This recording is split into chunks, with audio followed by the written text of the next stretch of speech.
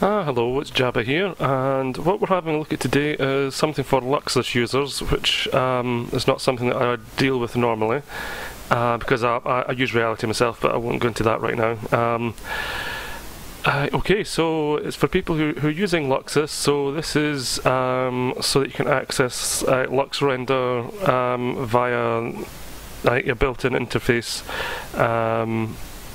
inside DAZ Studio. And what I'm looking at specifically is how to convert a normal skydome into a light source.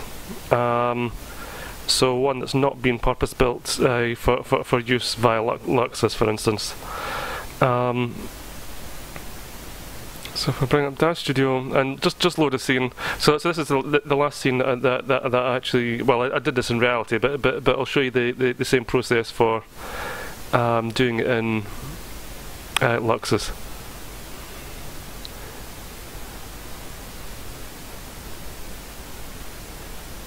Okay. So just for argument's sake, let's have a little look around. Just from my own personal preference, what I always do is I always put the skydome color into the diffuse as well. That way I can see what I'm doing with the preview. So just hovering over to see VV skydome. Surprise, surprise is the name for it. So scan down.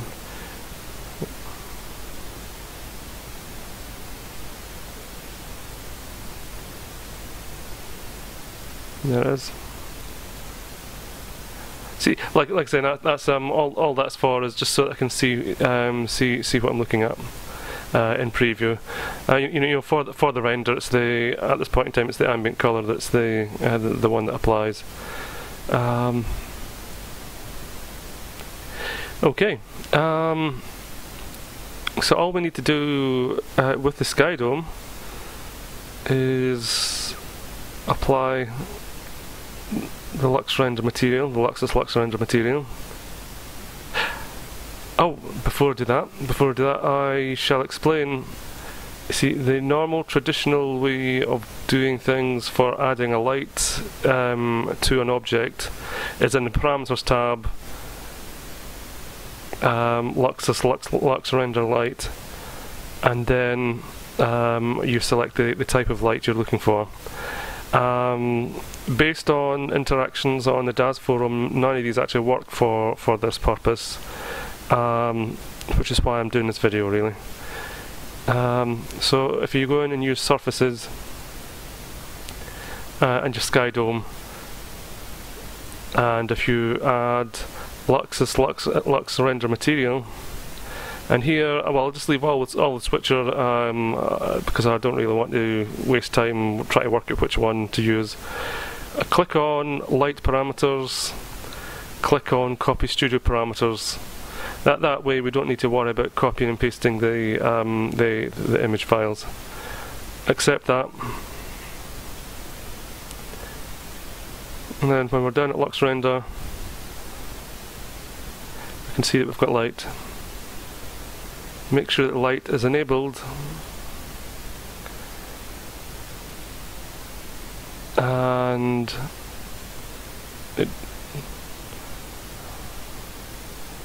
we do actually need to manually put it on, sorry.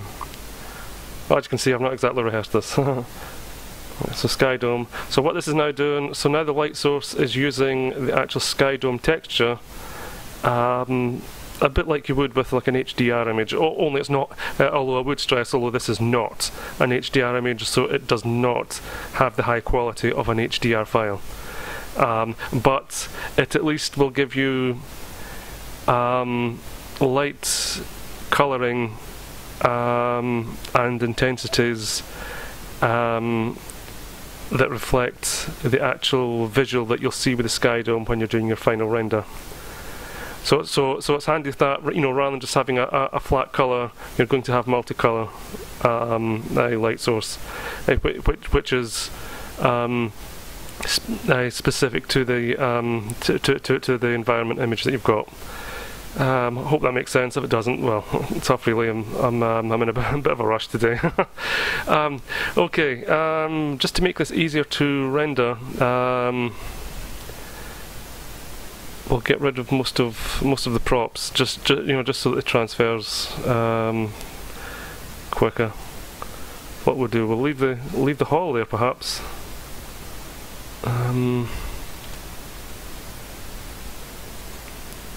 Obviously we need to keep the skydome.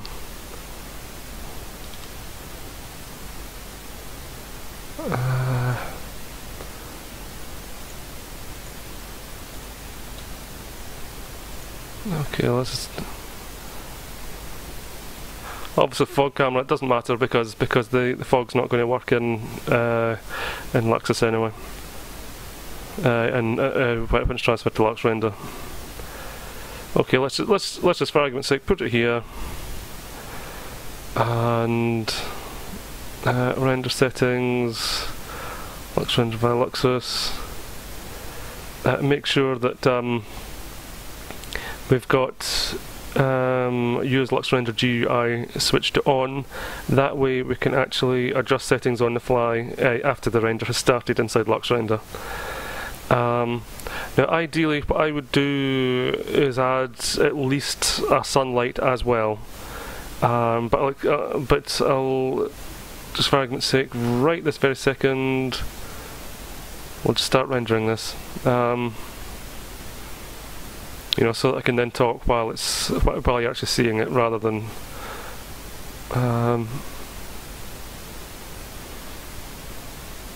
okay.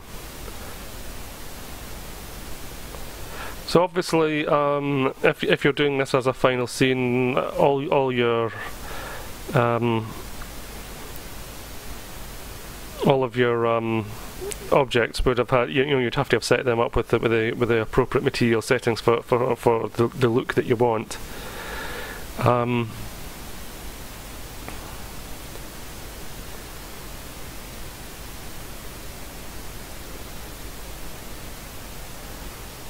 Okay, I'm just looking at the log.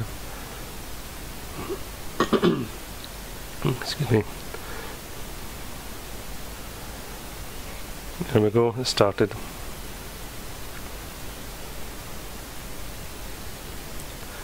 And what we're seeing here is our light source is the skydome.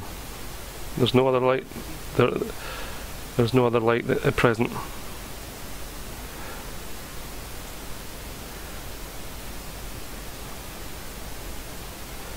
Now if I change this from auto-linear to linear, that's where we can suddenly start manually adjusting things. Because here it's like we're looking and going, yeah, the foreground's awfully dull.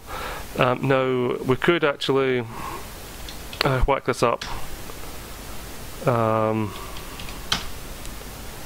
as you're seeing, as we're increasing the intensity of the skydome, we're losing detail in the skydome itself, because the brighter that light's getting, the more it's burning out the actual texture detailing.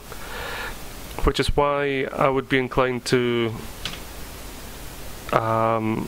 set, so we can use this as perhaps like an ambient light, and then have a sun, like have additional light sources, like for instance the sunlight, to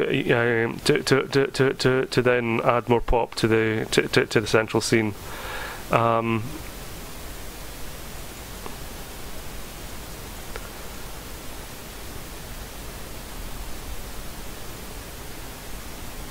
Yeah, that'll do. Okay, because obviously here on the fly we can we could actually adjust the light source to be very cold, very warm, or we could actually specify an actual colour as well. Well, I see. You can do that for any light source. Personally, I would not actually touch any of these adjustments for a skydome, because the whole point is you're wanting to use the actual colours that you're seeing.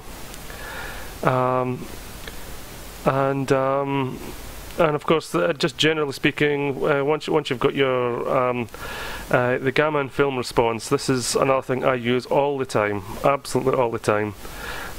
See, because that's the thing, once you've got your scene into LuxRender and you're using the LuxRender interface, then it doesn't matter what your source has come from. You know, it's like, so whether you're Luxus, whether you're Reality, whether it's any other program, it is now just simply rendering the data that's been sent to it. So all of this, all of these settings, therefore apply no matter what your original source was for the scene that you actually sent into LuxRender. So here, for instance, you've got these where it simulates different film types. So do a couple of extreme ones just so that you can see the difference. You know, it's like, and you could boost the gamma up if you were wanting to balance it out a bit.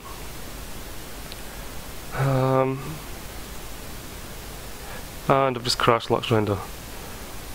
That's interesting. That just doesn't happen normally. Okay. But you get the idea. That's certainly how the how to convert a skydome, or a skydome or a skybox into a light source. As far as actually altering things inside LuxRender in a Flash, maybe do a separate video for that sometime. But as things stand, that's how it's done. And I'll catch you next time. Bye.